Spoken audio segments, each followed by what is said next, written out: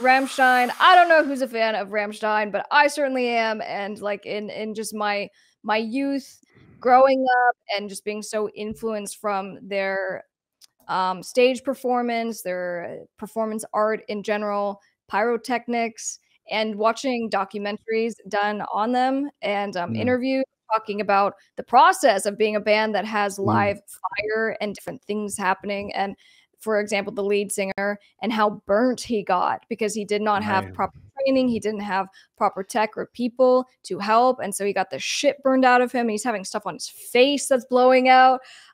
So let's talk about this for a second. So there's a very loud concert. I think this was in the UK. Yeah, no, this is crazy. And just, just to tag on to your Rammstein thing, like that was a band, especially in my teenage years that I got really into. They fell right in line. I mean, I'm wearing a Nine Inch Nails shirt. I mean, they fall right in line with a lot of these bands could play together. Yeah. And especially I really like bands like KMFDM and that kind of stuff, which Rammstein actually kind of reminded me. They just kind of felt like a heavier KMFDM, especially because they would say their name a lot in their songs, and Mm-hmm. KMFDM does too. But no, they are in a crazy intense band, and whenever we see them or watch their stuff, I'm just like, oh my gosh, the liability that these guys might have. I'll pull some of their stuff on the screen if you want to see what Yeah, some just of kind of this. have it playing as we're chatting. But anyway, so they do this concert, and I guess people from like 11 miles away could hear it because it was so loud. And the amazing thing here is obviously Amazing. fire, fire, fire.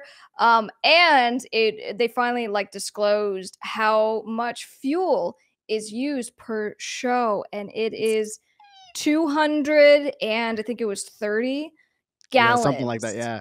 of fuel is used for their show, which is incredible. I mean, look at that. It's amazing because they're doing a lot of their, obviously the old record, a lot of the hits, which everyone wants to hear. I mean, look at that audience.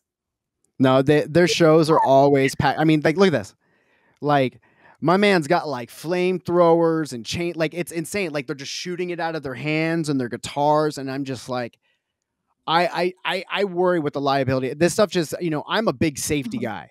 I'm a big safety guy, and I'm just terrified. Just one day, just a bad accident's going to happen or an explosion one day, and it's just going to be tragic. But it does look very cool. But I mean, wow, like it's spectacular how dangerous and how just over the years how much bigger and bigger and bigger and bigger the shows go. But the fact that they are still rocking it loud. I mean, they got like 1,000 members in that band, so it's no surprise between the fireworks, explosions, and multiple guitars that it's not registering to the next city. Yeah, no, they're the best. Look at that. I probably don't know. I don't think any of us completely know all of the lyrics as well as we probably should to be singing along. But it was reported specifically that they use roughly 265 gallons of fuel to make Oh, their flaming stage show come to life. And then they went on to talk about how they're continuously searching for new technologies to take their fiery stage show to new heights. In the prep of a tour, we sit and exchange all the ideas beforehand, and we go to test. And it's been prototyped and built beforehand. I imagine for the liability that they do a lot of tests. look at that. That is insane.